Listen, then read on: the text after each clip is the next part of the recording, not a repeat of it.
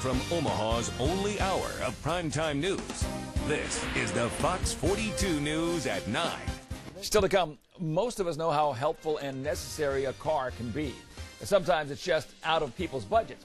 Now, one local charity is helping out a new mom with a car. We'll tell you why the judges picked her. A new mother gets a big surprise. She won a car. Ganesha Wyndham is a 19-year-old single mother with a son that's just over 1 month old now. The Women's Fund of Omaha poured through the nominations of women who could benefit from this car, and Wyndham's name came to the top. This gift will help the new mother balance work, school, and raising her son. It's going to help me get back and forth to work, and it's going to help me make sure my son makes it to doctor's appointments and get where he needs to be. Like, I ain't got to depend on nobody. I know I can get him there and get him what he needs to get done. The donated 2009 Chevy was salvaged by State Farm Insurance, and repairs were contributed by CarStar Auto Body.